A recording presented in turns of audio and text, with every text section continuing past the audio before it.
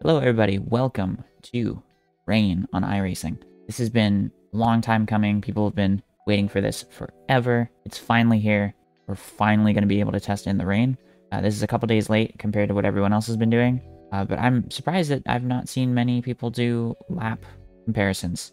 This weather currently is moderately wet. This is the Wet and Wild series with the GTP and LMP2 cars.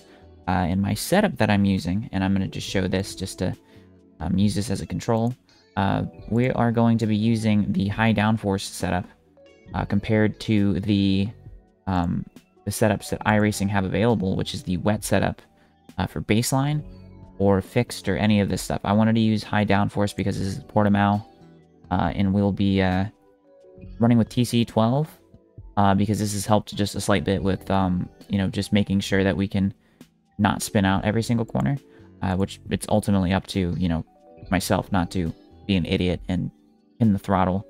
That's going to spin the car out more than anything, but I'm just going to talk about some stuff about what I'm seeing and kind of how I'm tackling going about doing this, and then I'm also just going to show you the best lap that I can do. I'm not going to look for the absolute best lap. I'm just going to look for a decently good lap that I'm proud to show you. So leaving the pit lane here, you're going to notice all these puddles. These puddles are going to be your worst enemy. This paint on the outside of the racetrack is also going to be your enemy, because if I go down here, you got a slow car on the right. Car stopped on the right. and I touch this curb, it's going to want to kill me if I get on the gas on it. If I go out here on my right, and we're just going to ease out to this outside here, feel this? If I gas it up, it's going to just spin on me. You don't want that.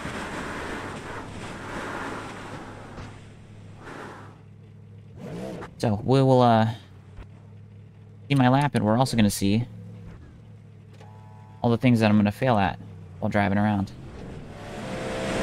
Alright, so starting my first lap, you can just hear the water going underneath my car. If you have your tire sounds turned up a lot, it's exactly what it's going to sound like for you. I'm braking offline just so I can kind of keep my car on the racetrack. You can see there, even then I'm gaining time, but I just was sliding in the rears a lot.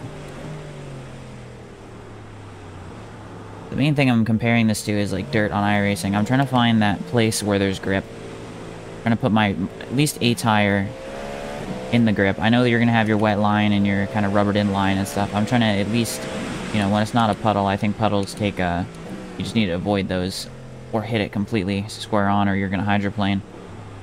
You just need to focus on trying to make sure your car is able to grip up. So like right here, I'm missing this apex, and I'm going to stay on this right side here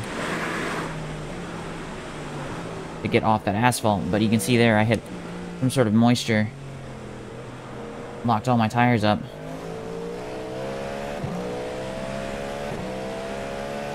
And this is moderately wet.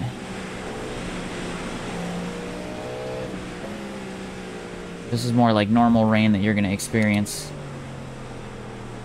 It's not the extreme wet that you're going to see most people running on in these test videos. This is going to be more realistic to what you'll experience, I'd assume so, on these races that are going to have this kind of weather.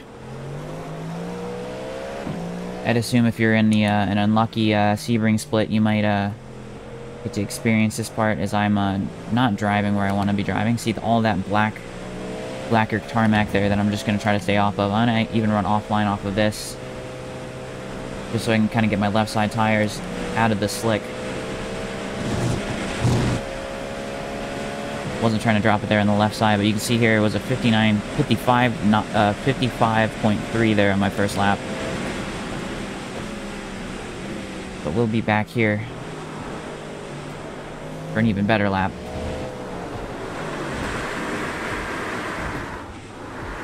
As we spin.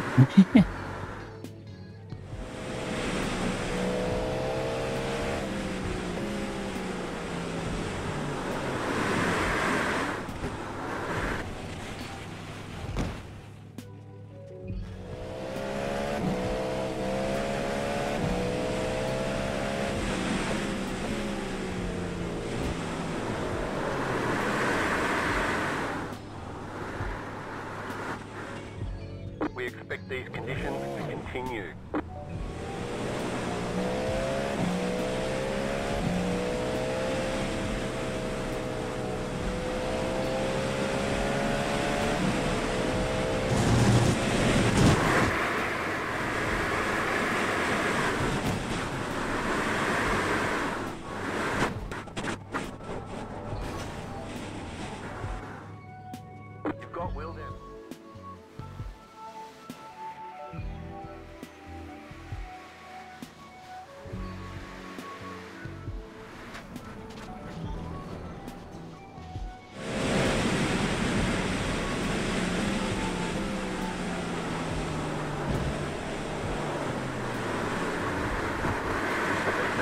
course. You'll have to slow down and give up the time game.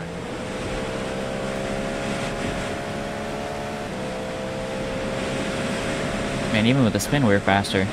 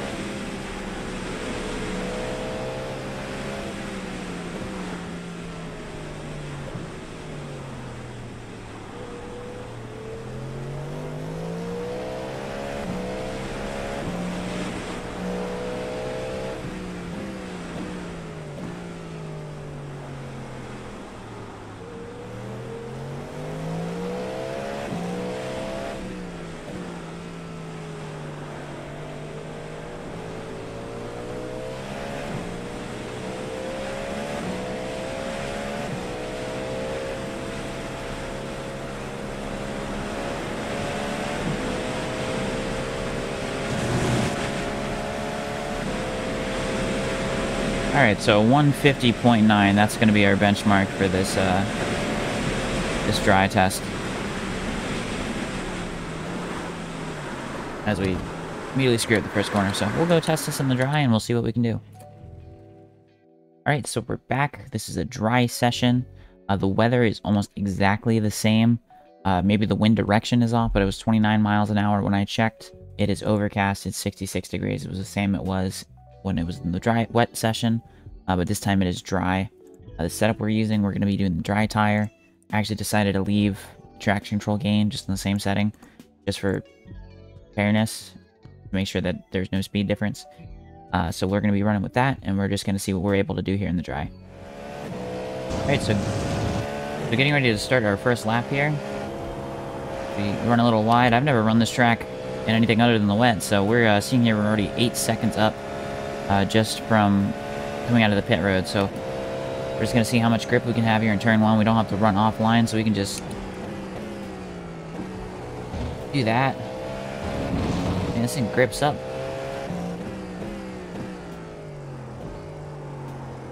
Coming through here, this corner, it's caught me out every single time I come out of the pits. We're able here to go down and just send it in the brake zone. Even that's probably a little light.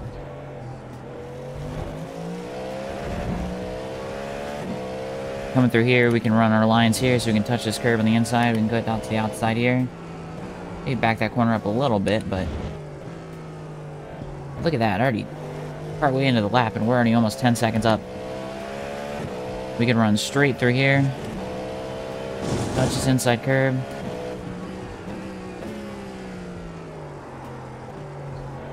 All the way down to there. Don't even have to go this wide here. We can just cut straight across here. Maybe overshoot that corner a little bit, but yeah, this thing has got so much more grip. I know it's a grade A observation, but still, I mean, just having that much grip and just power and everything, I think we could still beat the time finishing this lap here, even with that spin.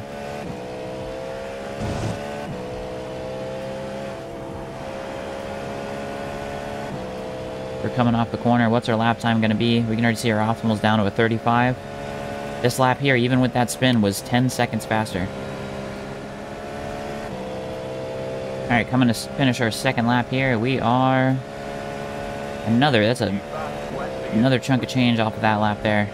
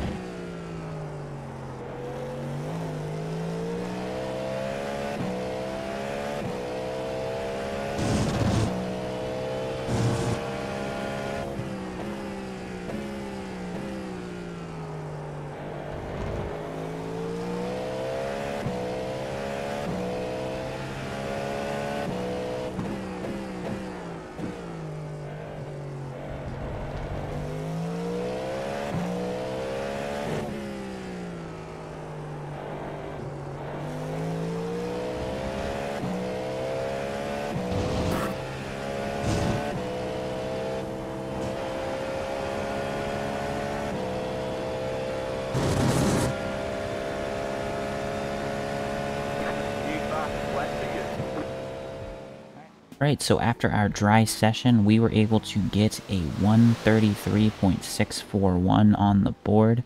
That compares to our wet session time of the 150.982 that we set in those moderate conditions. That is a difference of 17.341 seconds, almost 18 seconds a lap. That is a ton of time just between those two changeable conditions. Of course, you're going to get lighter weather. That's going to play into effect and make those gaps smaller between the wet and the dry tires, but ultimately, from those moderate conditions to the dries, that time difference is going to be massive. These laps also are not the most indicative either. I'm not setting world record laps in either the dry or the wet. I don't know if I suck in the wet compared to the dry, or if I suck more in the dry than I do in the wet. These are good benchmarks for somebody who's a control by themselves. Just me, I set a difference of 17.341 on the dry to the wet tire. Yeah, that is a crazy difference. Kind of just shows the grip level difference, especially with all the problems that people are having with running the GTP. GTP is turning out to be the most difficult car to drive in the rain by far, just with the horsepower and everything. LMP2 is kicking its butt in drivability, but that's going to be the fun thing about these cars becoming, you know, rain ready and stuff. I'm actually myself looking forward to maybe when the Indy cars end up getting the wet weather tire, and then doing an iRacing IndyCar Series race or something where you know, the weather kind of comes into effect. But these are awesome times for iRacing. Cool to see rain come. Just kind of graphically, also just I feel like they've done a really good job with the rain. I run on a very, very low end. I wouldn't say low end. I just run on a very old computer.